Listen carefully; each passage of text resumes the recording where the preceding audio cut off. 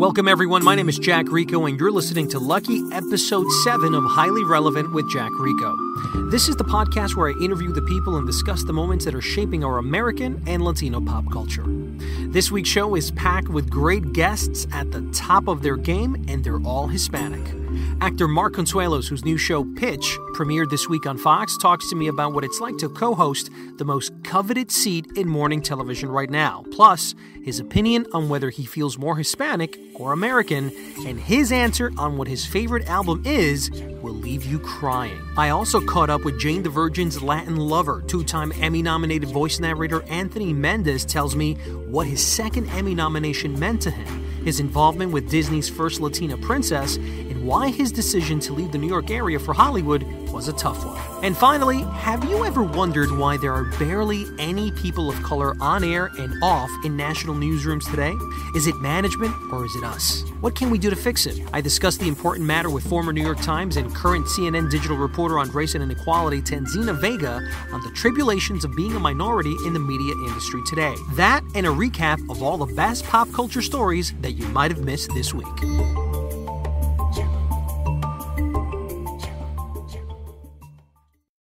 Film, television, and stage actor Mark Consuelos is a look at the modern-day star. He's one of the rare actors who possesses a unique ability to be cast in American or Hispanic roles without ever having to conform to Hollywood's cultural stereotypes. His screen presence is undeniable, and as of late, he's been leaving his imprint in shows such as Amazon's Alpha House, USA's The Queen of the South, and now Fox's new drama, Pitch, arguably his biggest role to date. To discuss this and more, Mark joins me now on the podcast. Hey, thanks for having me. First of all, we're here at the Live with Kelly studios at ABC, and Mark Consuelos just finished co-hosting the show. How does it feel like to be out there sitting in that seat? I imagine it must be like nerve-wracking. I get a little, I'm a little claustrophobic, so I do start to see the walls come in. Just a few times they have started moving on me, but listen, it's hard to be objective, because I'm married to her, but she's amazing. My wife, right. I get to, that you're going to be safe. You're going to have a great time. She won't let you fail.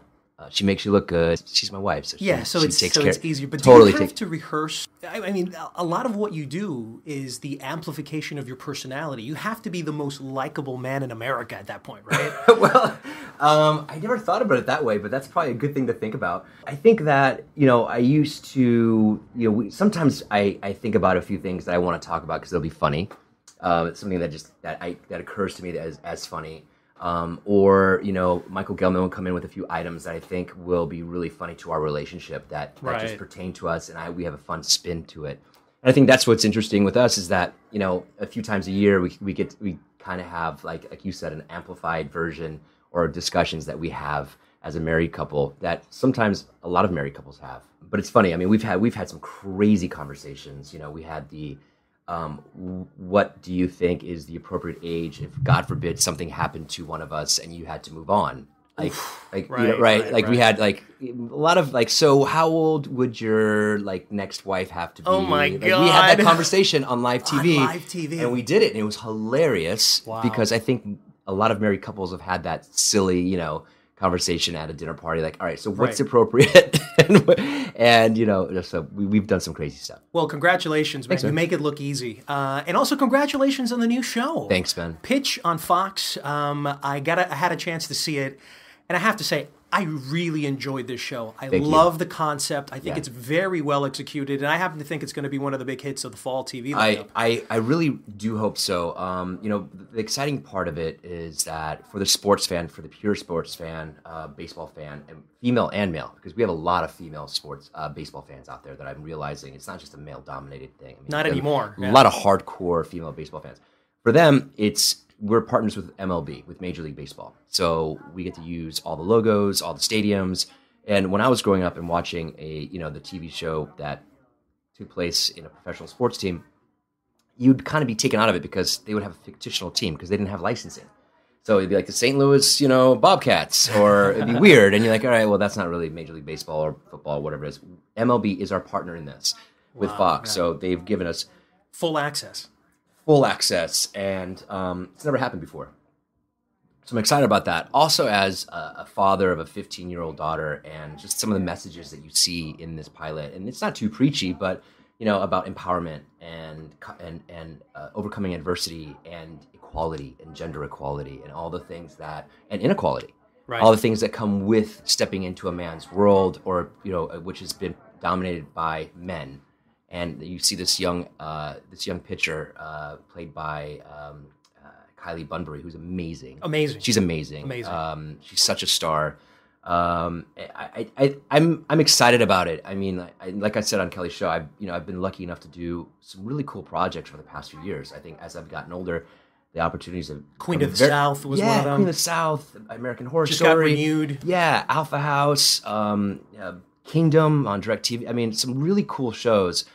Each one of them different. But this one, to me, just as a father of a 15-year-old daughter, I think is I'm really proud of this one. Now, you play Oscar Arguella. Yeah. Who's the I like general how manager. You say it. Thank you. Oscar Arguella. Oscar Arguella, and you're the general manager for the San Diego Padres. And what I really like about the show is that it's one of the rare shows that takes a Hispanic actor, a Hispanic character as well, and puts him as a successful professional, which is something that we don't see quite often. Yeah. Tell me a little bit about your character. He's Oscar is a former ball player. Wasn't very good. He was like a journeyman, kind of like a utility guy. Right. Didn't hit for average, but he made it to the big leagues. Grew up in Mexico, poor, and made it in. And his manager, you'll find out during that time, was his manager now. So they've kept that relationship together, and he fights for him. And you don't know if he's a big fan, but you know that there's a bond there that no one can break. And what I do like about it is that he's absolutely working in a world that just like Ginny is. I mean, there's not a lot of Hispanic GMs. No, not at all. Manaya was one for the Mets a few years back. But I agree with you that you learn about Oscar, that he's accomplished, that he has overcome adversity, that he has a little bit of a chip on his shoulder because of it. Right. And he's a baller. I mean, he's he makes no excuses for it. The general manager also, I learned, is that he either, as a player, you either really like your general manager or you can't stand him because he's going to trade you, and he doesn't like you, and you're just there. So he has that kind of strange relationship with the team, which I love. And he knows he's not well liked, but doesn't really care. He's got a job to do, because at the end of the day, being liked is okay. It's nice, but if you don't win, someone else is going to be there taking my job. So that's first and foremost. Now, tell me a little bit about your Hispanic heritage. I feel like it's not talked about enough. I think one of the great, special, unique things about you, Mark, is that you have the ability in Hollywood to play an American character and not miss a beat, and then play a Hispanic character and also not miss a beat. That's a very unique thing, which I'm sure that keeps you consistently working. Yeah, I was born in Spain. My dad's Mexican, and my mom's Italian. He met my mom in Italy. He was a U.S. citizen working in Italy, and they met, and we went to Spain when they had me. So I'm not really Spanish, other than I was born in Spain. Right. But yeah, my dad's from Mexico City. Came here when he was in his early teens as a middle school kid, and made a life of it, and served in the Navy, and worked for the Department of Defense with Special Operations Command. So he's a real example of the success of immigration. Now, do you feel Hispanic, or do you feel like you're an American? I feel American, absolutely American. I'm very proud of my Hispanic heritage. I'm very proud of my Italian heritage. I lived in Italy for the first 5 years of my life, and so Italian is my first language. Get out of here! So I feel like, maybe not by design, just by happenstance, that I don't really have an accent. I grew up in the Midwest. My dad, was kind of really acclimated us to the American life right away. You're Americans. Right. This is what you're gonna do. And I don't know. I think it's right now, it's absolutely a blessing, because the jobs, like to your point, that have come up have been really interesting ones for me. I get to play, some pretty accomplished. I play a lawyer on Queen of the South. I play general manager now of the Padres. And you're a politician in Alpha House. Senator. Seriously, Yeah. You're getting all the accomplished Hispanic it's character cool. jobs. No, I never thought of it that way. It's been really gratifying, And by the way, listen, I'm not going to wake up and go play a gang member because I just don't have that vibe anyway. Right. But if if you gave me enough time and I shaved my head and got some facial hair, put some tattoos, put grow some the beard. tattoos on my neck, I could do that too. But no, I'm really proud of the stuff, the opportunities that have been given to me and have had to fight for recently. Well, you have great momentum going on, and so before I let you go, I want to do a quick little speed round with you. Sure, man. Kind of just to get to know you a little bit better. Favorite late night show? Jimmy Kimmel. App you can't live without? Waze. Nice, okay. Funniest person you've ever met? Kelly Ripa. A movie that changed your life? Kramer versus Kramer. That's a good one. Yep. And finally, an album you'd recommend to everyone? Oh my gosh, my daughter's no one really knows. She's a singer, and whatever her first album's going to be, that's the one I'll recommend. You're like the perfect guy. Seriously. Thanks, man. Thank you so much, Mark Consuelos, for being on the podcast. Thank you. You can catch Mark Consuelos on Fox's Pitch every Thursday night at 9 p.m. It's time for Jacked In, where we plug ourselves in to recap the most highly relevant bicultural pop culture news that happened this week. We're sorry, the number you have dialed is not in service at this time.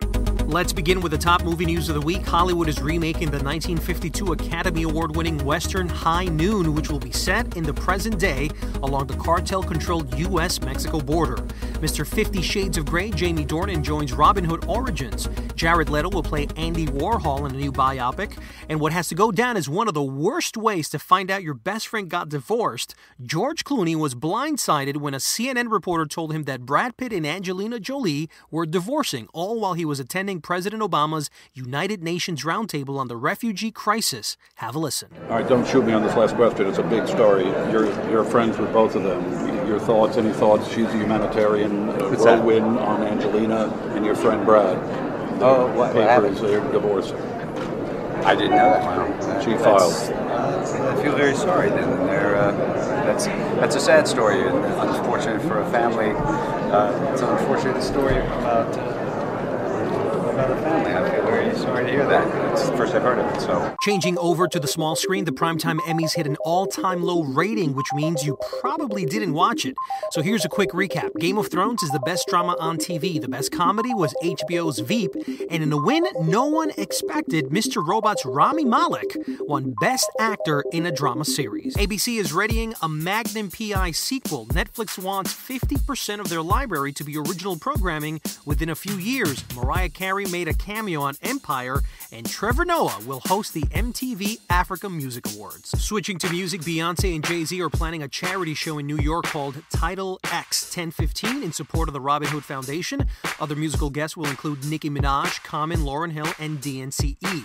According to Nielsen, 41 million Latinos listen to radio each week. And the Latin Grammy nominations were announced this week. Mexican duo Jesse y Joy Fonseca each received 4 nominations, and Spanish singer Pablo Alborán received 3 nods, including Best Album and Record of the Year. In tech and social media news, welcome to the future. The U.S. government officially endorsed this week self-driving cars. ABC News teams up with Facebook to livestream the 2016 general election debates, and Google debuted Allo this week, a new smart messenger app that learns from your conversations and suggests things for you to say. But interestingly enough, Edward Snowden said, "Whatever you do not use it." And we'll finish off with Broadway. World War II-era musicals plan to come to life on the Intrepid Museum January 2017. On Your Feet's Ana Villafañe received the National Hispanic Foundation for the Arts' Horizon Award at their 20th annual Noche de Gala. And playwright Edward Albee, one of the foremost playwrights of his generation, passed away at age 88. If you watch the hit TV show Jane the Virgin, then you'll recognize the voice that opens almost every episode. Have a listen. When Jane Gloriana Villanueva was a young girl, there was one story she loved to be told over and over again. His name is Anthony Mendez, a 2-time Emmy-nominated voice narrator who happens to be Dominicano. I caught up with Mendez after the Primetime Emmys to talk about the lack of Latino inclusion at this year's Emmys, why we need more original Latino stories in films, and details on the new TV pilot he's working on. Anthony, thanks a lot for joining me on the podcast. Hey, my pleasure, man. So I have to ask you, how does it feel to be nominated to an Emmy for a second year in a row? It's weird, right? It seems like the biggest pressure was the first time. You know, it's like we were super excited. I even have a video of my wife jumping up and down. I decided to record it, and I'm glad I did. And the whole family was just ecstatic. This time, it was almost like, let's see if it was just luck, and we won again. So it was almost like a fluke, yeah. Yeah, the first time it felt like, we were very, very super lucky. And then the second time it felt like when we were nominated, we were relieved that we were, because it would have felt like we were on the way down already. That's so crazy. The first thing I think of is when you got nominated is, and I'm just being like honest here. Yep. It's Gina Rodriguez, the star of the show, the it girl of the moment, wasn't nominated. Yeah, man. But you were. Does that create any resentment within the cast? It's like, wow, man, this guy's being recognized for his work, but none of us are. I don't feel that from them. If it does, they definitely don't express that towards me, man. If anything, I've gotten a lot of love and support via email, via text, via social media, and when I see them in person and when I connect with them on Skype. I don't really get that. I do get the disappointment in the show not being recognized, at least Gina. At least Gina. I mean? And I know Jaime Camil himself. Yeah, and I know Jaime Camil himself seemed, when I saw him when he was doing Chicago here, he seemed more disappointed for Gina not getting it than him himself not getting it. So they're kind of like that. They're very it's just weird, but they are so selfless, and they really do kind of bond together and they bring people into the fold. So I don't think it created a resentment. I think the biggest thing is for people to understand that it's a different process for the creative arts Emmys, particularly narration, than for the other performers that are on camera. Yeah, can you explain a little bit about the Creative Arts Emmy? So it's a precursor to the actual Emmys that happen on Sunday night. And it's like a whole event. I imagine you had to fly out to LA. You had to be there. How was that whole process like? The process begins pretty much the same as, it's all considered the primetime Emmys, right? Because your show has to be on primetime. It has to be has to have had broadcast within a certain time frame as well, and certain term or certain season, part of the year anyway.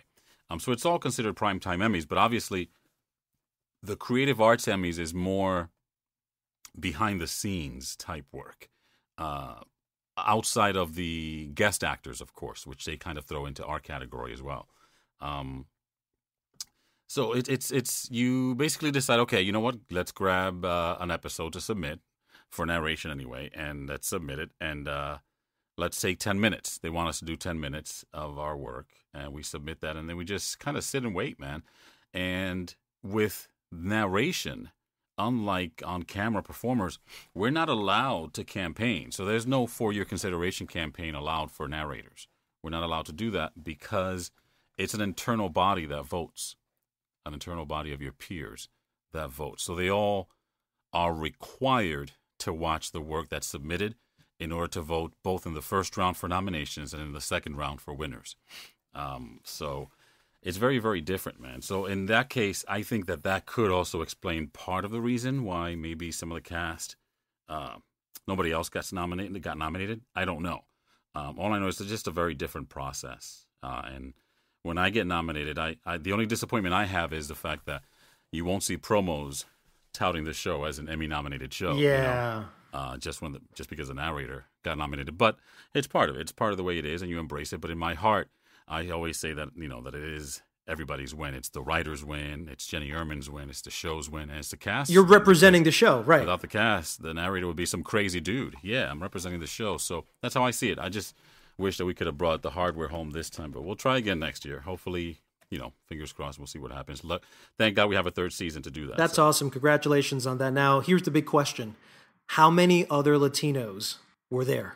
It's hard to tell 100%, obviously, because we all look so vastly different, right? I didn't see enough Latinos here, but I did see several African Americans, which, gives me hope that maybe our turn is next. We'll see. I mean, it's tough, man. I read something today. I can't remember where it was, but it says that there were only 2 Latino actors nominated, and I was one of them. And none that won. And that, to me, as much as we tout diversity, unless it's all inclusive, we really aren't there yet, man. Where is your place in this, man? I mean, what stance are you taking about this? Is this something that bothers you? Is it something that you just go, you know what? I'm over it. I just want to get paid. I want to do my job, come back home to my family. I don't care about this subject or conversation. We live with it, man. I mean, any person of color can tell you we live with this. It's not just about the lack of inclusion in Hollywood. It's about the lack of inclusion in life. So we kind of live with it. So I wouldn't say that it bothers me so much as I am fully aware of it and hypersensitive to it. And I don't mean emotionally. I just mean that I have that radar and I can kind of detect when people treat you a certain way. So it's not something that,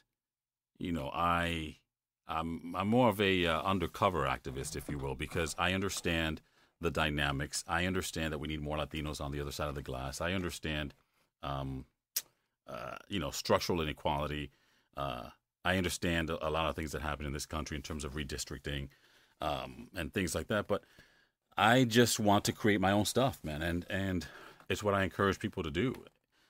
I want to create my own things, and I cannot allow excuses.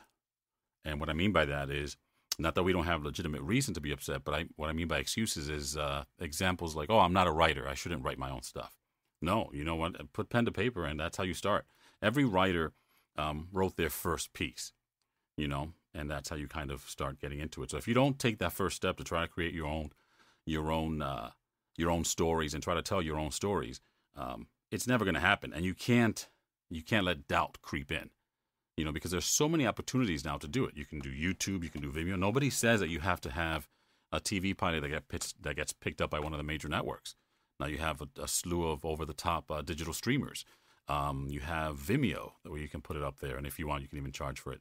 Now you have YouTube. For God's sakes, you have FTPs that you can just send it out to anybody you want. So to create your own work is just, it's more feasible now. And I think that we need those stories out there, man. So at least put pen to paper and start creating stories, because part of the issue of not being included is who's writing these stories. We tend as human beings to write what we know. And if you're someone who grew up with no friends of color or didn't interact with anybody or didn't get close enough to anybody who's a person of color, then you're going to write like that. That's Woody Allen's whole issue. One day I was interviewing Woody Allen, and I straight up asked him, I think it was the first time anyone had ever asked him, why is it that you're considered a New York director who does New York films, yet whenever anybody of color looks at your movies, it's all white people. Like, nobody of color exists in New York City in your movies. And that is what's being propagated across the world. That, oh, by the way, there's no black people, there's no Latinos in your movies. Therefore, it's when you go to New York, it's just a bunch of, white people. And I had an issue with that. So I asked him, and he goes, you know what it is, Jack? It's just, I don't know that many people of color.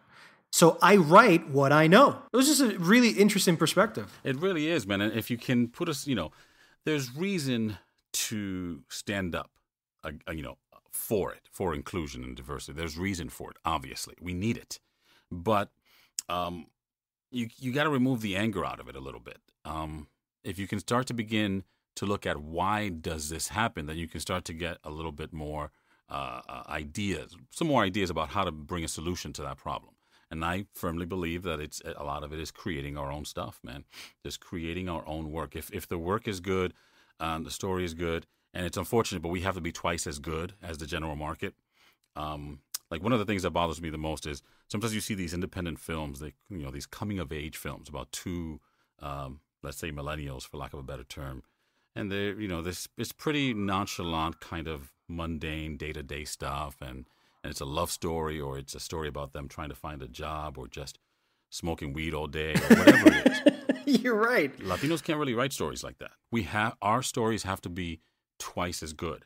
And until it gets to that point where we can just write a stoner movie. The last one that I remember was that was Latino, was Cheech and Chong. Yeah, and they weren't necessarily well made. But how many other, stoner dude movies do you see since then? Not many. I mean, I'd love to see Latinos do romantic comedies. I'd love to see that perspective. Maybe interracial comedies between a black woman and a Latino woman, or a white woman and a Latino person. I mean, I think what filmmakers should be focusing on, the type of stories they should be really writing, are not immigration stories, cartel stories, gang warfares. I think we should kind of expand about that. I understand that that's the reality of a lot of our Hispanic community, but that's not everyone's. That's not mine. That's right. There's a lot of us that have lived an American lifestyle that doesn't necessarily propagate those things. That's why I have a problem with it seems like there has to be a reason for it to be Latino, and it just can't be because it's an American story. It feels like there always has to be a reason for it to be Latino. Right. Otherwise, it's not, it can't just be an American story. It's unfortunate, but what upsets me, I'll give you an example in the trailer world, for example, where I do some movie trailers and stuff like that. For a long time, half the movie trailers I do, if not a large majority nowadays, are in Spanish. But my first language is English. I was born here, so I had to work on Spanish just as much as I had to work on English in order to be able to do voiceovers. And they wouldn't give me a shot at the general market stuff because I had what they considered an urban voice. So wait, they think you sound black? Yeah, there was one of the first jobs that I did were African-American roles, or there's a fast food company, I'm not going to mention a name, who tends to hip-hopify all their radio commercials, and I stopped auditioning for those because of that. And I remember those were the kind of things that I ended up getting. Spanish and the urban stuff. That's it. No general market stuff. And the reasoning behind it, I was told, was because for general market movies, they didn't want to alienate the general market population, aka the white people. So, they had to put a general market guy. But then when they had the urban movie, and I was like, okay, cool, let me get a shot at this urban movie. It's about hip hop, it's about this, I can do that. Or at least Latino. They were like, oh, we're going to put a general market guy in there to again not to alienate the general market. Oh my God! So I'm like, so where the hell do I fit in? So that was one of the challenges. So it's and my point is, the number one consumer of hip hop are white people, but you don't see hip hop artists having to train to learn a standard American English, the so-called standard American English, which is an actual term in the voiceover business. You don't see them doing that. People are going to connect with story, man. People are going to connect with truth. When somebody's going to tell the truth about something, or pour their heart into something, tell a good story, a human story, people are going to connect with that, man. They're not really as concerned as people think with accents. Of course, to a certain degree, some accents can be seen as jarring. So I understand the marketing perspective, but there has to, again, we have to be the ones on the other side of the glass creating the work so that we can. I'll give you another example. There's a trend right now for voiceovers, which is the conversational read, and you hear a lot of the guttural fry, kind of like the dude on the couch kind of read. And it's because a lot of people that are creating the work, that's what they sound like. So they hire voice actors that kind of sound like them. Unless, again, there's a reason, there's a theme, there's a concept that would force them to kind of go outside of that. You don't know how many auditions I turned down, man, where I got to do the Barry White thing. Oh my God! I could totally see you doing that, though. Oh man, let me tell you, I used to do them, but now I turn them down because I'm just like, you know what, man, give me a shot at this stuff just for what it is, not because it's a high concept or it's a concept thing. Now that doesn't mean that there are certain works that are worth reading. Obviously, Jane the Virgin was one of them, but generally you kind of have to watch out for that. And the flip side of that is that it takes longer to build a career that way because you're kind of picking and choosing a little bit, but at least I can sleep at night, man. And that's the important thing at the end of the day, Anthony. But listen, changing gears quickly, you have a lot of projects on the table, man. You got the 3rd season of Jane the Virgin coming up, but also Elena of Avalor on Disney. Tell me a little bit about that, man. Yeah. That's a huge deal. First of all, because it's the first Latina princess that Disney actually puts out. Finally. 2016, and they're just doing this, which I still have a problem with that, but you know what? Better late than never. You're also moving to LA, and we got to talk about that because Dude, you're a New York Jersey boy, man. Yeah, I know. And you're doing a project with Mike Right. Toom. Yeah, yeah. So let's begin with Elena Vavalor. How did you end up getting that gig? And I'm sure you're proud of working with that show. Oh, it was an amazing. I mean, I was looking forward to that show, and I'm sure, like every Latino actor and voice actor, when the rumors started flying about them developing that particular show, they wanted to be a part of it. And I was lucky enough where Craig Gerber knew my work from Jane the Virgin, and he invited me to be on an episode. And King Juan Ramon was the guy's name. He had, I always say he's very similar in terms of accent to the Latin lover narrator, but he's not as much of a metrosexual as the Latin lover narrator. Latin lover narrator is. He's right. He is more pompous, more regal in that regard. But it was fun. It's just to see that, man. And you know what the funny thing is? We do all these things, and they are.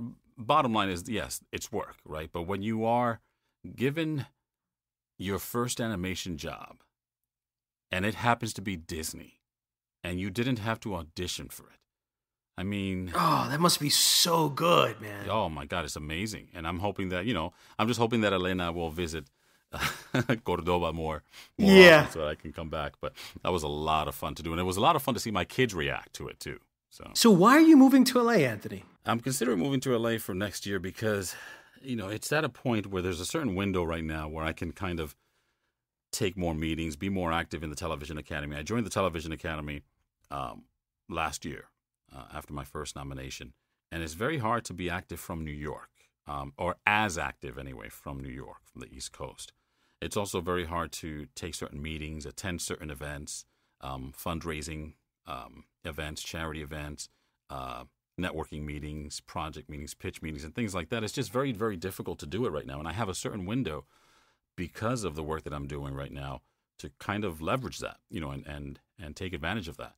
So it's not, I never see anything as permanent. Everything, my voiceover coach, Maurice Tobias, always said, always add a for now at the end of it. So I'm moving to LA, hopefully within a year's time. By next year, 6 to 9 months is the time frame I'm giving myself. But it's for now. Let's see what happens. Let's be a little close to where the action is. And the reality is that 90% of my income comes from California, even though I'm working from here in Jersey. That's interesting. So it's a place to be for now. Plus, you can't beat the weather. I mean, come on. No, it's perfect, dude. You don't have to deal with the winter here. So tell me about Mike Toom. Mike Toom has taken on a life of its own and has kind of morphed into different things. The idea originally was to write an autobiography. It's a comic book, right? Life. It's a comic book, yeah. It's a comic book that I plan to make it into a motion comic. Mike Toom started off as a screenplay that I wanted to convert into a graphic novel. Then it turned into the idea to separate it into several issues. Now what we're working on is rewriting it because there's so many elements, right, to the story. We're rewriting it into a TV pilot, creating an audiobook performance, almost like a table read, out of the TV pilot so I can release it on Audible to try to spread the story that way instead of just kind of emailing or sending around a script, So that's where we are right now with it.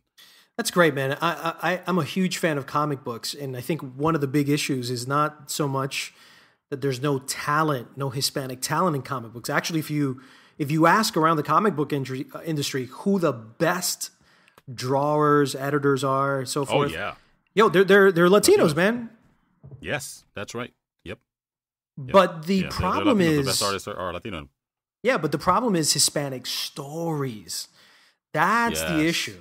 And so having one like yours, which is kind of based on your life, those are the type of stories we need. Yeah, it's one of the things that I learned from the writers of Jane is to ground everything in reality. And instead of making some sort of supernatural kind of over-the-top patriotic dude that is on-the-nose Dominican or what have you, I just wanted to tell a story about a young Dominican kid and intertwine it with the supernatural.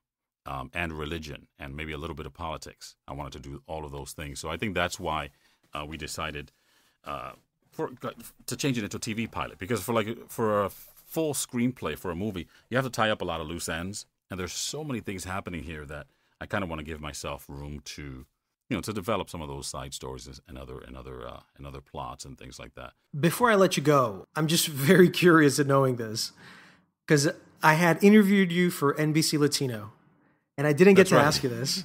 All right. And so I'm interviewing now, and I'm like, you know what? I forgot to ask him this. But whenever you go out, like to dinner, to the supermarket, screw it, to the gym, because I know you're going to the gym now, and you speak, is anybody recognizing your voice at this point? Well, at the gym, I go to a CrossFit gym, and we call it the box. At the box, everybody knows what I do for the most part. Oh, see, but they know about you already. Yeah, they kind of know, yeah. But when it comes to being out and about, people look at me, or I can feel people turn their heads when I speak.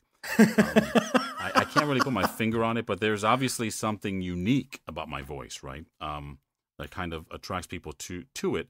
And I think that also helps with storytelling. But there are some people. There was one guy. I happened to have a Jane the Virgin a battery pack, like one of those mobile packs that you do so your cell phone doesn't die. Right. And I was at IHOP charging my phone with that. One of the executive producers gave that to me one year as a gift, and it was super cool, a Mophie. And I had it there charging my phone. One of the servers walks by. I was, I love that show. And then my wife, of course, he's the narrator. I was like, oh man. So we all took pictures. So that's kind of cool. But but people have no idea because, I do so many different kinds of things. I don't walk around. There's a good interview with Don LaFontaine, if you look it up. And people ask him, do people recognize your voice? And he says that he doesn't walk around talking as if he's doing movie trailers. So I don't walk around talking as if I'm doing narration or things. So I don't think people recognize it right off the bat. No, Jenny does. Jenny Snyder-Irman, the creator of the show, she can pick me out from anything, no matter what kind of character I put on. That's hilarious.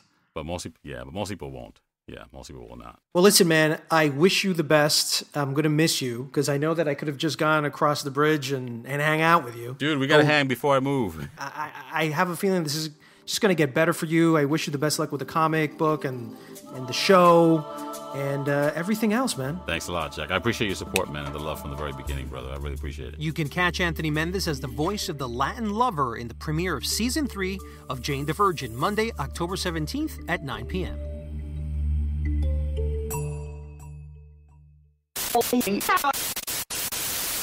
A lot of new TV shows premiered this week, including NBC's well-received This Is Us, ABC's Notorious, CBS's MacGyver, and Fox's The Exorcist. But there's one show I actually enjoyed the most out of the lot, Fox's new drama, Pitch. Frank and I have been talking now. Have you now? We can't send her down. You gotta be kidding me. You're laying down on this just to sell a few extra tickets? Now, it's more than a few extra tickets, Al, and you know that. But that's not what this is about, and you know that too. It's one thing to be the team that called up the first woman. It's another thing to be the team that picked the wrong woman and turned this whole thing into a disaster. This fictionalized show about the first female to ever play Major League Baseball is intriguing, well-crafted, and surprisingly not fluffy. Co-star Mark Paul Gosselaar, mostly known for playing Zach in the classic Saved by the Bell series, explains why it's not just a typical sports drama. For me, reading it, it was a story that I just couldn't put down. It's like a good movie, a good book. It's just one of those things that you think about after. It has an impact on you. And, the stories of struggle, I think that as human beings we can all relate to the Ginny character, Ginny Baker, and we could relate to what she's going through. Starring the magnetic Kylie Bunbury in the lead role and clearly based on the life of Little League female pitcher Monet Davis, the show explores themes of gender and race discrimination, the pressures of the public limelight, and an incredible access never seen before for Major League Baseball. The production quality is bar none, and I won't lie, I was caught up in the hype of its premise. Pitch is a show that delivers, and though there may not be any A-list stars, it doesn't really need it. The story and the journey of this young woman is all you need. One of the biggest problems facing American mainstream journalism today is the visible lack of minorities in their newsrooms. To discuss this serious issue with me is Tanzina Vega, one of the most accomplished Latina journalists in America. NPR's Code Switch listed her in their Journalists of Color to Watch in 2014 list, and one of the top 40 Latinos in American media by the Huffington Post. She worked for the New York Times for almost a decade and was the first journalist there to create a national beat on race and ethnicity. She's now a digital correspondent for CNN for race and inequality and joins me now on the podcast. Thanks so much for having me. This is great. I was just remembering the first time I saw you and I met you was at a New York Times event for Viva Broadway. Oh, wow. Yeah. You were moderating. With Lin-Manuel. With Lin-Manuel Miranda. No one ever thought that Lin-Manuel was creating one of the greatest masterpieces in art, period. First of all, if we can go back to that day, if I had known that, I would have gotten tickets then. Because I feel like at some point I need to use my Puerto Rican pass and get in, you know what I mean? Because I'm like, I'm ready to follow him to Chicago. I feel like I've missed a critical moment of our culture, but I am so excited. Like you said, you would have never thought then. I mean, we knew he was great, right? But thinking about then, and then I remember the day he was nominated for all those Tony Awards. I think one of the most Tony Awards that anyone's ever been. Along with the producers. I think it was 14. Yeah, it was something. It was some astronomical number. And I remember I was going to cover an event, and I tweeted that the importance of what that means, right, to a lot of young Puerto Ricans, young Latinos, young brown children today.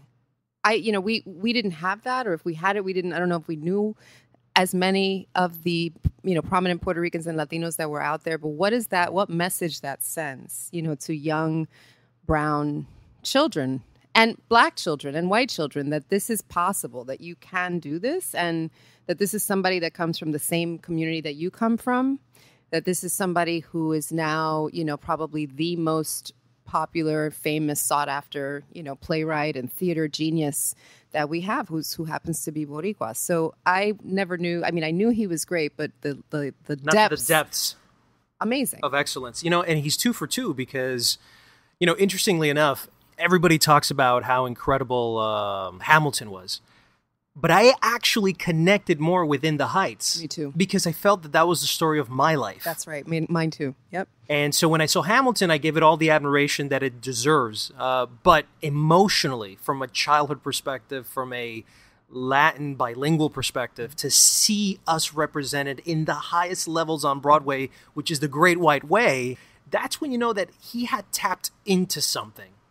The ability to change the landscape of a particular industry like Broadway is something that needs to be respected. And so with Hamilton, he changed the game again. Now, talking about diversity, this is something you're very passionate about. How did you get so fervent about race and ethnicity in your particular profession? Well, I think, first of all, I was born Latina, I was born working class, and a woman. So those 3 things about who I am definitely shape my reality. And I was able to, quote unquote, get out of the projects, right, and spent my formative years sort of, making sure that was something that I was going to do.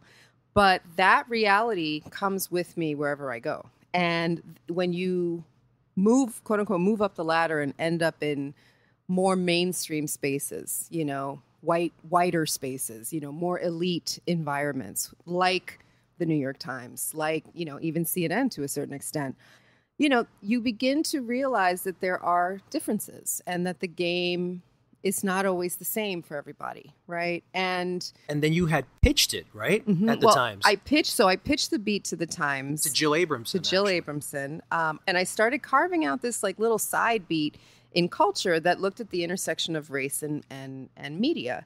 And it was like suddenly because I was paying attention to conversations that other people weren't paying attention to. So that whole Nina Simone, Zoe Saldana issue, that started 2011, like back then. And I noticed that and I said, okay, we have an issue here about colorism. Let's write about it. Big, front page of the culture section of the Times. I did this big story with all these photos of Nina Simone and really brought up the issue of colorism in a way that hadn't been talked about in the paper in quite some time.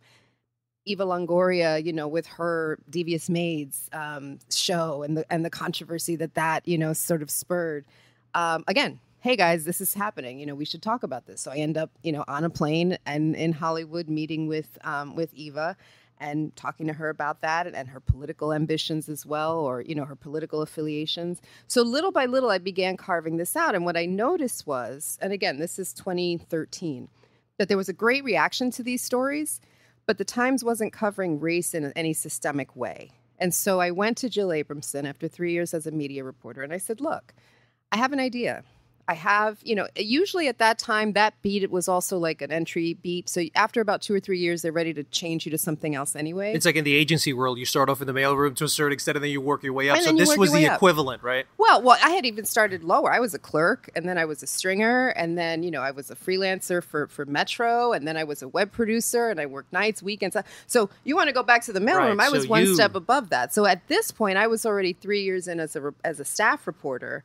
And I sort of, created this beat, came up with this idea and said, Jill, this is, a lot of people are calling this the Browning of America. And I think we need to really focus on this as an idea, as a topic. And this is pre-Ferguson, again. So I think that's important to note, right? The quote-unquote national conversation on race hadn't happened, The right? hypersensitivity aspects weren't there yet. No, this was pre-Black Lives Matter, all of that. And so she said, you know what? You're right. We should do this. Let's make it a national beat. That way you can sort of travel the country and find the stories. And that's what I did. So the stories that I started writing about ranged from Asian Americans and elder care, Black women and infertility, and then Ferguson happened. And the world changed, yeah. The world changed, and I was on the ground in Ferguson for 8 days. And I was talking to everyone there, from Al Sharpton to Jesse Jackson to the Black Panthers and the Nation of Islam, right? And I think being a woman of color, and I know that mattered, because when I met with the Nation of Islam and the Black Panthers, the new Black Panthers, at a mosque in Ferguson, they pointed out the fact that I was a Puerto Rican woman. And they made that clear to the rest of the room. And I had never heard that before. And I think part of that was saying, this is a woman that gets it. She understands Right. this. She, they asked me, where are you from and what's your whole back? So I told them, that level of access is important. And I think we don't give it that much credibility, but we should. In terms of why media diversity, our numbers are not great. And we keep seeing that the numbers are not great. And that was the frustration last summer when I wrote that piece, for CNN Money, but it was picked up by a bunch of other pieces and started that conversation on media diversity, was because we've heard how bad the numbers are. Where's the change? Let's move on over to that, because after you left the Times, your new role here is race and ethnicity. How did those stories that you did at the Times, how did they change you as a person? Well, right now the focus is also on inequality, financial inequality, economic inequality, right? And so I see that as being a little bit, at the Times it was a broad area. Let's just write anything about race and ethnicity. So I was dipping into everything from agriculture to healthcare, to hashtags, to issues like microaggressions, right? And putting that stuff, I think I put Black Twitter on the front page of the New York Times. I put microaggressions on the front page of the Times. And a lot of this type of work is often explaining these issues to newsrooms that often don't understand it, right? Like people were saying, well, microaggression, what's that? Well, if you've never really experienced one, Then it's hard to understand what it is. But Right. so I had to explain it. You had to experience it, You right? know, and it forces you to be able to say, this is something I get and I understand. And as a woman of color, I've experienced this, but I'm explaining this to maybe a white male editor who's never heard of it, who doesn't understand it. So you're taking sometimes these esoteric concepts and you're sort of forcing yourself to be a better explainer of these things for your reader and for your newsroom. Right? I'm sure a lot of our people have an idea of what microaggression is, but maybe the term is probably new to them. Can you explain exactly microaggression? So microaggressions are what are known as sort of little slights. Maybe they're indirect, maybe they're not conscious. Little but jabs they're at a right, party, they're at a little cocktail. Things like, hey, Tanzina, where are you from? And I say, I'm from New York. And they go, where are you really from? Oh. Or your English is so good. Or, you're really pretty for a Puerto Rican girl. Right, exactly. So those are some examples, I think. And they're very slight. They're very, but they build up after a while. And they often are types of racism that I think people are either blind to or unconscious of, or, for example, they can also be class-based. Like I grew up in public housing, right? And if someone says to me, oh, you're so tough, well, I might be, but that doesn't necessarily, and is that playing into some Latina stereotype that I'm or your urban background, urban and hot-headed and angry, and because urban people are angry all of the them. time. All the time, we're right? always angry about everything. And you know what? We have some reason to be. I mean, that's the thing. Like we have some reason to be. I mean, especially if we grew up in a certain community in certain decades. You know, New York wasn't what it is now. So in journalism, you and I basically have worked in New York in journalism. I used to work at Univision. As soon as I got out of that, when I went to VH1, started working, doing appearances at the Today Show, the level of color started decreasing more and more and more. And so my question to you is, I know you've been writing about it. I know you've been very vocal and vociferous at times about it. But how do we solve it? I think we needed to do a bunch of things. I mean, I think what you're seeing now, there's a qualitative and a quantitative solution, right? The qualitative solution, and you're seeing this now at the federal government, where they're starting to collect data, for example, to understand why women and people of color are paid less, right? We know that this happens. We have the data. But now the federal government has said, we're going to start collecting data on all companies that have more than 100 employees, right, by race and gender. Now, of course, there's a big pushback to that, because ultimately, if we're able to find the data and solve the problem, then this is going to upset the power balance, right? So that's where you also need the qualitative aspect, which is political will to change, okay? Right. And it's not, there is no one turnkey solution for increasing quote unquote diversity or people of color or women or people with disabilities or the LGBT population within your newsroom. There is no one golden nugget. I think this has to be something where there's political will. I always argue, and you'll see this on my Twitter feed if you follow me and see that we have these conversations. I argue that we should not stop it at the entry-level jobs. I think a lot of organizations say, okay, we're going to go out and hire brown people, women, LGBT workers, whatever.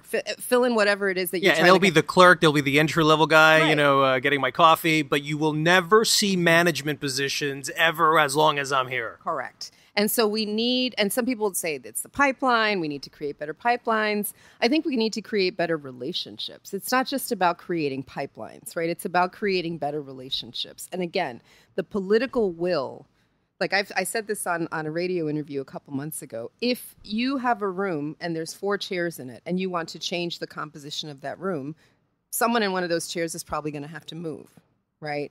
And that is when we start getting to the higher levels of power. But those higher levels of power are necessary. We need diversity.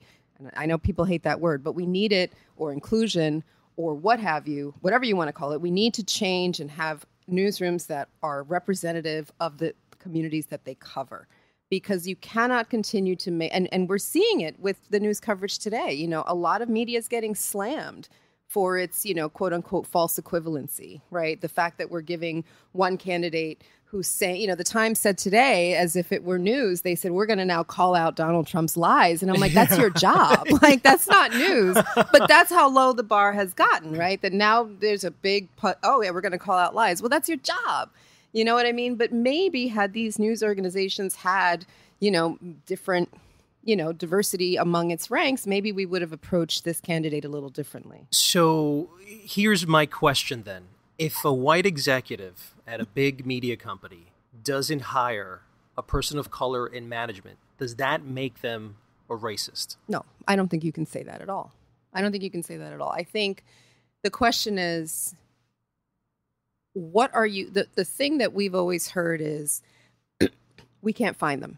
We don't know where they are. Oh my God, that's like the favorite excuse. In the meantime, there's a million people raising their hands going, I'm right here. It doesn't make you a racist if you don't hire a person of color. And I think we need to eliminate that from the equation. I think what happens is we have unconscious biases. And these implicit and unconscious biases are things that have been documented and they've been studied, and they're emerging more and more in research today. And in fact, I'm doing quite a bit of work in that space. What happens often is in the hiring process, hiring managers are looking for a culture fit, which means they're looking for someone that looks like them. Or mimics them, or their lifestyle, the way they speak. Yeah. Where they went to school, how they speak, where they came from, who they know.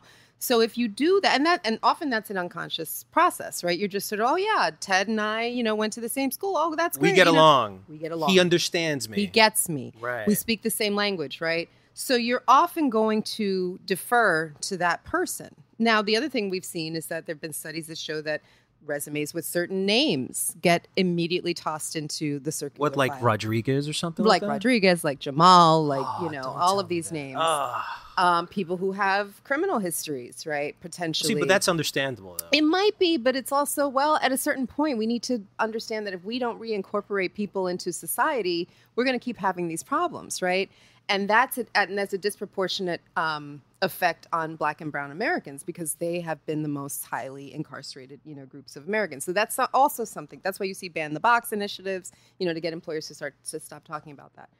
So wrong name, wrong school. I've talked to some folks who said, depending on the companies, particularly in the tech industry, you didn't go to a top 5, whatever, they're not even going to look at your resume. So automatically off the bat, if you're middle class, you went to public school, your last name is Rodriguez or Hernandez, you're not going to be at the highest echelons of the industry you want to work for, right off the bat. I am a perfect example of that. I went to public school my whole life. I have a master's degree. You went to CUNY? I went to CUNY for master's, SUNY for undergrad. Mostly because of an affordability issue. I could have done NYU, I could have done Columbia, but I would have been broke at this point. So, I think, is it impossible? No. Is it difficult? And is it going to be more difficult for you? Absolutely. And another part of that is also the management structures and power structures. So what we see in media today, and we see it everywhere we go, we saw it a lot with digital media in particular, when print sort of quote unquote print people started moving to digital. Power structures, and I tweeted this the other day, power structures replicate themselves. Yeah. So if you have a boss that goes from company A to company B, that boss is going to bring over their people. So now at company B, you have a very similar power structure to the one you had at company A. Good luck breaking that power structure. Right. Okay. So, and you see something I do want to point out, Kevin Merida on The Undefeated, right? Kevin went and started this amazing site, about sports, the intersection of sports and race. And he picked all of his people, but made a conscious, deliberate choice to say, I'm recruiting reporters of color, right? To make that happen. Fusion, I think, has done the same thing. So it can be done. And it doesn't mean we can't hire white people. That's not what we're talking about. We're talking about creating content that speaks to the audiences you're trying to reach, and also breaking up these entrenched power structures that just seem to replicate themselves from company to company. If you're not moving with that power structure, you're not getting in. That's a very difficult thing to penetrate. Now, let me ask you, let's go to the on-screen, because that's the executive, the management issue. But I have seen a problem with Latinos on camera. We are not existent in front of the camera. So you look at all the morning shows, Yep. right? CBS this morning, Yep. Not one Hispanic. You look at NBC, they had a Hispanic, no longer. You're looking at ABC, not one Hispanic. What is going on? Is it something against us, or is it that we're not qualified enough? I mean, look, I do a lot of contribution on the Today Show, but that's not necessarily a full-time gig. That's, appearances here and there. But, even that's not even denting it. I've seen you on CNN, but that's not denting it. How? But I'm not a regular. Right. So we're looking that there are no regulars, No. no Hispanics or Very few. color. Very few. The numbers of Latinos in front of the camera, particularly in top media markets, are very few and far between. We have a couple here at CNN, but what I can say is that this has been an issue, particularly on the Sunday shows, right? Particularly when we're talking about, I see the conversations that are happening in this election cycle right now. Where are our voices? And again, what happens is we tend to say, okay, we've got, 3 of the most well-known Latino journalists in the United States. Jorge Ramos, Jose Diaz-Balart, Maria Hinojosa, right? Let's say. Okay, that's great. These are amazing journalists, and these are amazingly talented people. But that is not the extent of our talent pool. There are so many Latinos out there who have this sort of bicultural experience, who have the gravitas, who have the wherewithal, who can speak intelligently about what's happening, and not just about Latino issues. See, we're not a one issue group. And that's Right. what I think happens. We get brought out to talk about immigration. And by the way, it's not even the number one topic anymore. It's not. They've So guess done- where we're not in the conversation. The But Pew does that Center, mean I right. shouldn't be able to talk about the alt-right? Does that mean I don't have feelings about the alt-right movement, that is this white supremacy movement that is now becoming part of the political discourse? Absolutely not. I am a Latina. And, depending on what, where I go, people assume I'm either Latina or Muslim, so. You get the Muslim thing? Oh, I get it a lot. Indian. I You get Indian. right. Yeah. So, so we're like, our identification We're in the world, multicultural, though. We have a very. multicultural look. Like, you can't pin us down. And I think there was an But incredible... they know we're not white. Well, did you hear about the Laurie Hernandez issue? Which one? There was an article in The Undefeated about Laurie Hernandez, the Olympian. How She was Puerto Rican or not Puerto Rican. Exactly. Yeah. And there was like a huge, big debate on identity. And so one of the things that was said in the article was that I think a lot of people want to put Hispanics in a one-size-fits-all category. That's correct. And the fact that we're so beautifully complex and we come in so many varieties and sizes and shapes that it creates a labeling category issue. And so they become a little crazy with it because are you black? Are you biracial? Are you Latino? I can't, and I don't want to ask the question because I might get sued. Right. So ultimately, why is this happening and how do we solve it? I think it's happening because there's a lack of vision. I think, there was a report in Harvard Business Review that talked about how managers often, a lot of diversity programs don't work because managers feel forced and no one wants to feel forced to do something. But at a certain point, you have to understand, and I think we saw this with the New York Times race beat. And for those who don't know, the Times killed the beat about a year into it when we were under new management. I was reassigned to cover the Bronx courts, and my readers were outraged. I was right? outraged. Thank you. As were so many people, and I felt so humbled by that experience because readers pay attention. And readers of color, in particular, were the ones who said, wait a minute, we smell a rat. This doesn't make sense. You're moving this person then to the Bronx? Like, To there was note, sort of a the weird... New York Times had said that the reason they canceled the beat was because every single writer should be talking about race at this moment because that's the time that we're living in. So we didn't need a specific one, but I disagree with that. Right. Well, obviously so do they because they've reinstated the beat. Yeah. And they reinstated the beat because they had to. They had no choice. It was not only the sexiest beat of the decade, if I might add, but it was also the most necessary. You can't get away from race right now. So to assume that every person is going to cover it is unfortunate and short-sighted. And to be able to convey with the same experiences of people who had microaggressions or even macroaggressions to a certain extent, that does not come through in the writing. I wrote a story in 2013 about one of my first stories on that beat, and it was about Asian Americans in elder care. And I visited a community of Cambodians in the suburbs of Philadelphia in the middle of the winter.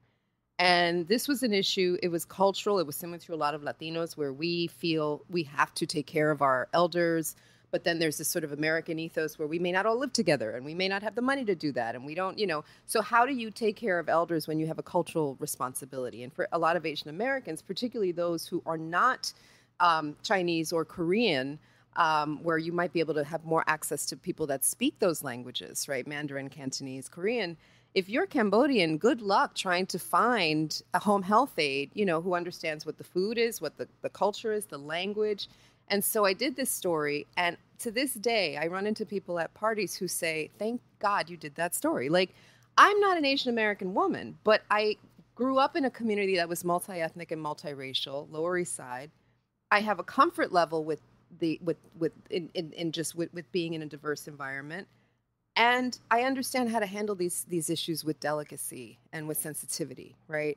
And so I think that's important. How do we solve it? I think we have to get over looking at diversity as this sort of ham-handed approach where it's let's just hire a bunch of people and not support them through the process, right? We can't do that. That doesn't work. You need to hire people who are diverse and not just diverse in one way. Another thing that happens a lot is we hire people who are diverse if they went to the same school. Oh, you went to Harvard? I went to Harvard. That's great. That doesn't mean, okay, that's diversity on one level, but we need, I'm just throwing this out there. How about socioeconomic diversity? How about, geographic diversity? Right. How about, disability? You know, how about gender? I mean, all of these things matter. It's not just a question of getting, you know, enough, quote, you know, checking one box and saying you're done. And then it's also a question, I said, of not just pipelines, but relationship building. We have got to get better at relationship building. And without that, both sides of it, you know, from the bottom up and from the top down. And there has to be political will to make that change. Changing gears, ¿cómo está tu español? Bastante bien. ¿Lo hablas en el trabajo? ¿Lo hablas en la casa? ¿Lo hablas con tus amigos? Yo lo hablo cuando necesito hablarlo y me encanta hablarlo. Así te voy a decir cómo aprendí. Pues yo nací en Nueva York. Boricua, New Yorker, como quieren decir la gente. Pero bueno, igual, yo hablaba Spanglish. Entonces, ¿qué pasó? Es que... Pero siempre lo hablaba cuando iba a Puerto Rico a visitar a mi familia y tal. Entonces, yo tenía como un don para el español. Pero no lo dominaba. Entonces, a los 25 años, decidí que me quería ir a España. Y me fui a España, me fui a Barcelona para vivir. Durante 4 años me quedé ahí. Y ahí sí que aprendí un poco de catalán. Puc parlar una mica de català, pels que parlen català. Y ahí sí que tenía un problema, o sea, que entendía bastante bien, hablaba normal, pero no podía tomar clases aún porque no era tan, o sea, elemental. Entonces, para mí yo necesitaba una tutora y saqué una profe que con ella... Así que aprendimos pues la gramática, la ortografía y todo eso. Y así entonces viviendo, escribiendo, leyendo y viviendo el español, así es como me puse con más fluidez. Pero lo hablas magnífico. Gracias. Now, it's interesting. There's this whole debate on what a real Latino is. Ooh, okay. If you don't speak Spanish... and you only speak English, but your parents are from Latin America, you live in a Latin American household, your mom still speaks Spanish to you, you speak at home Spanish, but when you go out in the world professionally, you don't speak Spanish normally, then there's some Hispanics that say you're not really Latino. Where do you lie on this issue? I love the ability to speak Spanish. I absolutely love it. And I try to use it. And it's helped me. I can't think of a place where it's hurt me, to be honest with you. It's helped me in my job. It's helped me in my reporting. It's something I felt personally passionate about, wanting to really incorporate and make a part of my life for none other reason than I just love it. I love being able to talk to friends who speak Spanish. I love, you know, if I'm dating someone and they speak Spanish, that's great. You know what I mean? The ability to listen to Spanish music, to Spanish movies, and hear it in the native language. And I feel so connected to my culture in that way. You know what I mean? I feel that. Does that mean my brother doesn't speak? Poor brother. I don't mean to out you. He doesn't speak Spanish. But does that make him less Latino? I don't think it does. I think in fact, there was a Pew study that showed that I think 70% of Latinos don't feel that way. So I think those who do feel that way, I get it, but I don't necessarily think that that's true. I think the language is worth preserving. And this is what I tell young journalists all the time. Those who are Latino in particular, I say, you know what, if you don't learn it and you don't speak it to your benefit, believe you that the colleague who's not, you know, who's taking the Spanish class, it's going to be used in their benefit. They'll say, oh, hey, I can take that assignment, or I can go, you know, interview that person in Spanish because I've heard it, you know. So I think it's important to us to conserve that and to continue to have that into our culture, because there are things that get lost in the translation, right? There are things that I love being able to kind of communicate with people on, you know, and it's not about talking about other people. It's just having that cultural connection, you know, and being able to switch in and out of the language with ease and with fluidez, you know what I mean? Like, that's something that I miss being able to do. So for me, I have colleagues here that we speak in Spanish, you know, all day. And that's just how it is, you know. So I don't think it makes you less Latino, but I wish we were able to preserve it more, because I think it matters to us. So as you know, in media, there's been a shift, sort of a look into the future that's currently happening right now with Hispanics. Right now, the hot thing is English language Hispanics, as opposed to Spanish. We're the hot thing? We're the hot thing. Oh, my God. Right. Woo-hoo. And I think a lot of that has to do with immigration has fallen flat for, I believe since 2012. So the less immigration, especially if we have a Donald Trump as president, but ultimately what we're seeing is less Spanish-dominant immigrants coming into the country, and we're seeing more immigrants' children having children. And so we're becoming more either bilingual or more native-born and more English-Hispanic. A lot of the media is also moving down that trend. Mm-hmm. Do you agree with it, that media should be embracing English language Hispanics, or should they still be embracing the Spanish language Latino? I think we need both. Because a lot of us live in two worlds, right? As Latinos, especially if you're first, second, third generation, I think you still straddle a lot of those worlds. So I would hate to see Spanish language television go away. And I don't feel like we need to, and this is something when I pitched the race beat to the Times, I said, I don't want to create New York Times Latino per se. By the way, that exists. I know now. New York Times in Espanol. Yeah, now it does. Yeah, now it does. That was one of the, that's different, right? I said, I didn't want to create English language content from the Times for Latinos, but New York Times in Espanol, I actually pitched that to them many, many years ago. And they told you no, and now no. And here we go. But you know what, guys? Maybe next time, I'm just saying. Te lo dije, hashtag. So like Spanish language content is important. But for the English sort of dominant Latino, I don't know. There are some, like, I like Remezcla, right? Remezcla.com, yeah. I think they do great. It's like, oh, this is interesting. And okay, they have smart stuff on there. Like, I enjoy it. I think there's enough to go around. I guess I also, when I pitched this to the Times, I said, guys, I think we just want to expand our content to be more inclusive. We want to see stories about us that don't necessarily separate us from the rest of the United States. And I think you're seeing that on TV now, right? You're seeing a lot of that diversifying of television, right? Where it's not so strange to see a Black female leading actress in a television. Not anymore. Not anymore. Yeah. A couple years ago, that wouldn't have happened. Kerry Washington, Viola Davis, God bless them. You know what I'm saying? It's still a problem in film, though. A huge problem in film, and I think with emerging filmmakers, Latino emerging filmmakers, they're trying to change the game. But in terms of mainstream films, I'm tired of being categorized as either ay or estoy tan caliente. You know what I mean? Like it's just the like Sofia Vergara syndrome. Yes, right. Like it's not. It's just limiting, and it's not the full representation of who I am or who we are. And I think especially Spanish language TV and content, I think they're trying to do this with Fusion, but even in their own space, and I love Univision, but I also think we can change the game there too. I don't mind flipping back and forth between Univision and other mainstream content, right? Because I can do that. I'm bilingual. But there should be a reason to bring me there. To tune in, right. And I think Sábado Gigante figured that's who it was for my grandparents, right? Sábado Gigante, we would all sit around and we would watch it, and that would.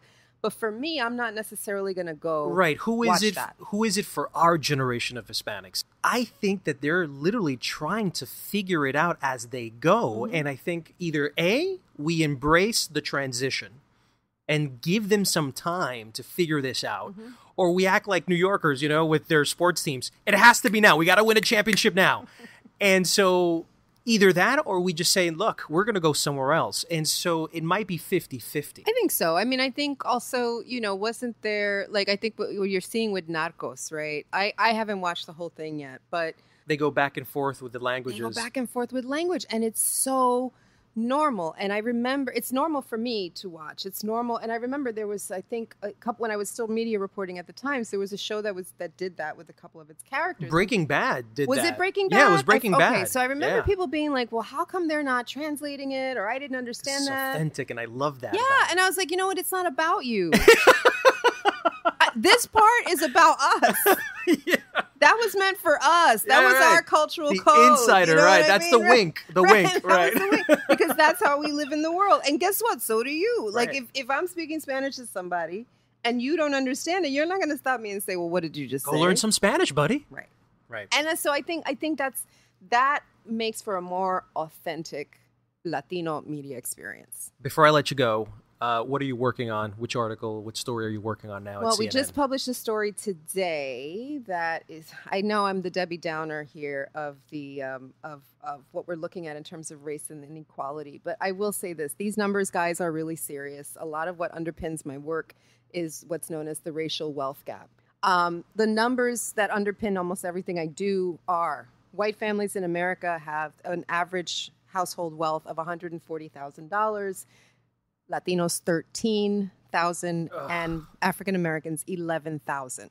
So most of the work that you'll see coming out of my fingertips is looking at that, and we looked at this the report that we published on today, which I'll actually be moderating a panel about in Washington next week, is looking at the wage gap. So forget about wealth. Now we're just talking about how much people are getting paid per hour. And they looked at blacks and whites. They didn't analyze Latinos for this one. Their wage gap is about 25%. Blacks are getting paid that much less than whites are. And it's gotten bigger and bigger and bigger since the 80s. There was a moment in the 90s when it got a little, it got a little closer. There was an increase in the minimum wage. There was a little bit more political will to enforce things like affirmative action. That's now changed. And so now we're at a point where, and the researchers found that it wasn't education. They controlled for education. They controlled for experience. In none of those controls did they find that blacks were ever paid more than whites, whether they had the same level of education or the same level of experience. And we're talking men and women. So I'm trying to answer those questions with my work. And I think that when we look at discrimination, it plays out in many ways, microaggressions, but it also plays out in your pocket. Right. And that's a big thing for Latinos. It's a big thing for African Americans. And it's a big issue that we're not talking as much about in this political season, and we need to be. Thank you so much for the work you do. I think it's important. I think it matters. And I think you're making a change. I hope so. Thank you once again. Thank you. You can connect with Tanzina on Twitter and see and read all of her current stories on CNN and CNNmoney.com right now. That's it for this 7th episode of Highly Relevant. I want to thank Mark Consuelos, Anthony Mendez, and Tanzina Vega for coming on the podcast, and I hope you enjoyed the show. If you have any suggestions on how I can improve the show, please email me at highlyrelevant@showbizcafe.com. That's highlyrelevant@showbizcafe.com. Also, if you like the podcast, share it and tell your friends to please subscribe, rate it, and leave a review. It makes a major difference in reaching a wider audience. We're also now on Spotify, Google Play, and Stitcher for you Android users. See you again next Friday on another episode of Highly Relevant.